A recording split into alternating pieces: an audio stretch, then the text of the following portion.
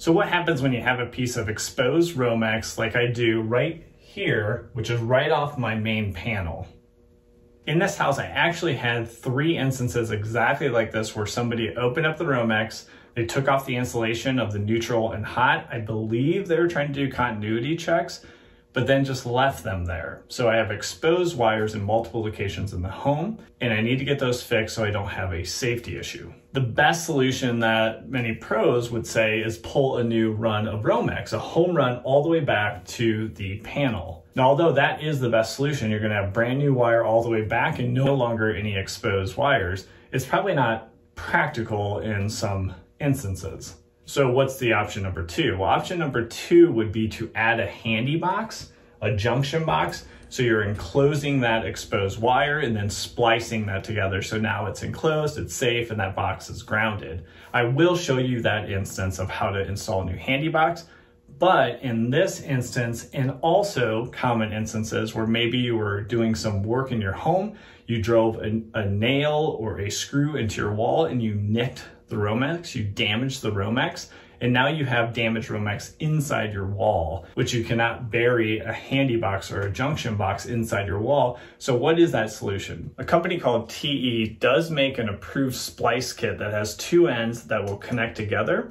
So you'll cut your damaged Romex, install those in the 2 halves, and then connect those halves together. And then that's what's gonna make the splice that's gonna be NAC approved and also can be put within a wall where you can drywall over it and it's not accessible. So first up, we'll install the handy box, and then I'll show you how to install the splice kit on this piece of exposed Romex right behind me.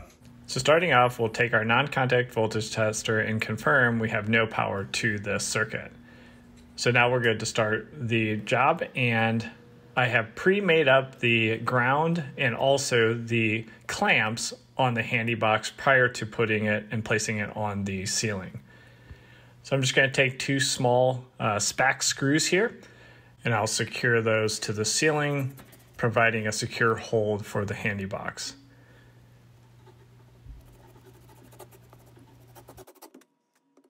Now we get a little different perspective so you can see inside where I have the left and right hand side of the Romex already in the handy box and tightened down with the clamps. Now I'm just going to clean up each of these pieces of Romex, taking off all the insulation, the paper inside, and having my hot, neutral, and ground all separated out. And then I'll be stripping off 1/2 inch on the ground and the neutral and hot for the left and right hand sides, preparing for this Wago 221 lever nut, which I really prefer over wire nuts. And that will just tie together my neutral side here. Now, if you don't have enough wire, you can make small extensions such as this.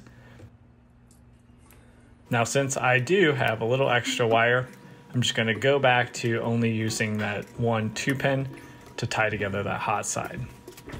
And then for the ground, since we will be grounding this metal handy box, I will need a 3-pin Wago, which will tie the left and right hand side together and also that ground going to the handy box. So close that out, tuck in your ground, and now everything is completed and all we have to do is put on our cover. And this is basically the completed project to fix a damaged piece of Romex by isolating that into a handy box. So just like the junction box, we're confirmed we have no power to the piece of Romex that we need to work on. Don't forget, it's always good to test on a known source. Now you know your voltage tester works, and then confirm you have no power on the piece of Romex within question.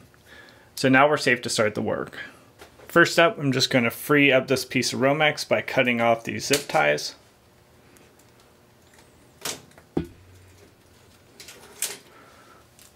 It gives us a little bit more to work with. And then I'm going to cut the wires evenly, the ground and the hot. And then I'm going to go ahead and clean up these wires and prep them for the splice kit.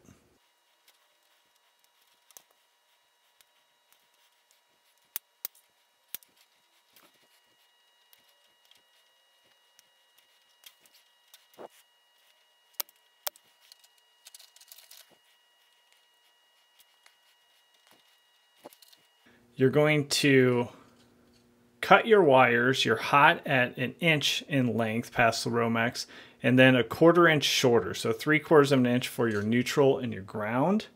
All right, so the way that this splice works is you're actually just going to press the wires in without stripping them, and these little forks are going to cut the insulation and make contact with the copper. Then you'll put this plastic top, and you can see that has cradles in there. You'll put that on top, and then you'll press that together, and that is what's going to press the wires down on those forks and make solid contact with each of the wires. That's also why you want to kind of preset your wires just to make it easier to line everything up, making sure your Romex goes through the middle, neutral and ground meet up with their forks, and then the hot also is aligned. So then we'll put the cap on top and then press that down into place. Then once you've confirmed everything is lined up, they actually show on the instructions to use channel locks to press those into the forks.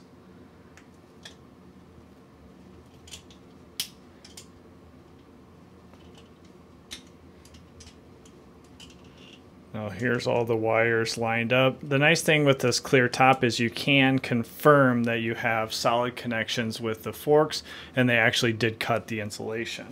And then there's some mounting screws that will hold everything together.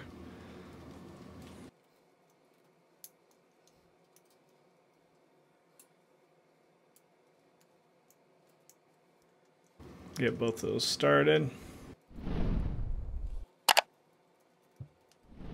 Be careful not to strip these screws, or you're going to extend out your project.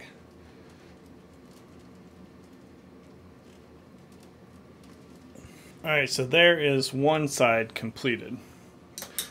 Now I'll do the other side.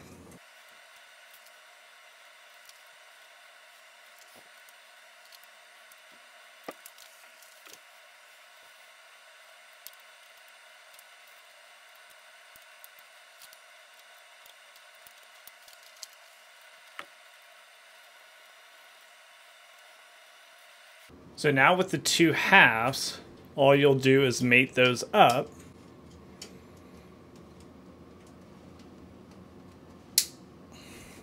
So that's it for the splice, and you can see now we have solid Romex, everything contained within the splice, so we have no exposed wires. If you want to go the extra mile, I know some people would prefer to then wrap this with electrical tape, just to be confident that's all going to stay together, and it has another layer there with the electrical tape, but that is going to be up to you. This is approved just as it stands without the electrical tape.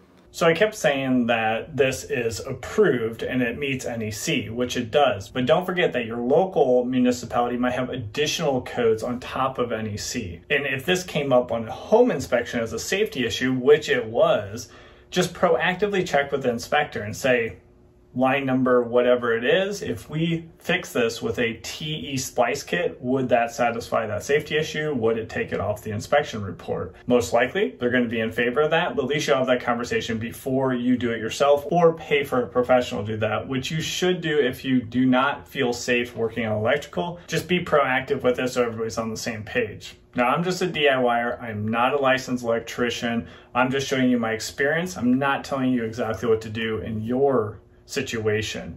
Also, I'd like to hear your feedback, whether you're a DIYer, have you used this product, and if you're a professional, what do you think? Would you do this, or no, you'd solve it with a different way? You would run that home run Romex back, or make sure you can install a junction box. I always appreciate your guys' feedback, so jump down in the comments and let me know what you think. Now, before you take off, if you haven't subscribed to our channel, do that now, as we have multiple videos coming out per week to help you with repairs and improvements around the house, and we'll catch you on the next one. Take care.